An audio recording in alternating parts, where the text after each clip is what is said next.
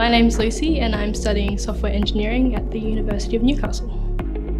So I'm a software engineer here at PitCrew AI and I work on our autonomous vehicle inspection systems, so our dashboards, and they go into mining sites and detect any potential issues on components in the trucks there.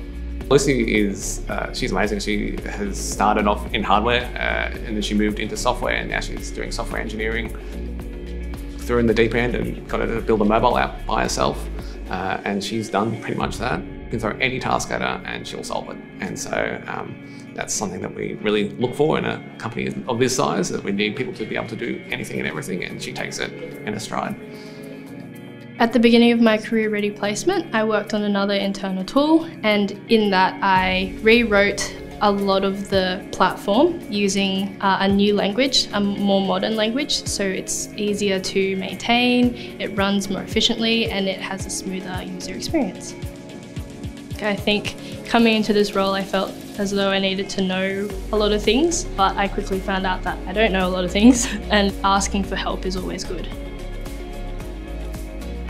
Lucy came to us to create a solution for a mobile application for our on-road platform to allow our truck drivers to inspect their vehicles remotely without having to go into a workstation.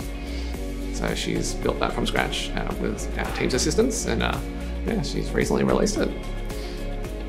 I feel as though the career ready placement, like in the name, enables you to be career ready because you get to put what you learn into practice and you get to do it in a real world environment. I am more confident in my ability to complete tasks and to do them well and with quality. My career ready placement ensures that my learning journey is shaped by industry. My future goals is to keep doing what I enjoy, which is coding. I just want to keep learning. Winning this award was really unexpected and it made me feel very honoured.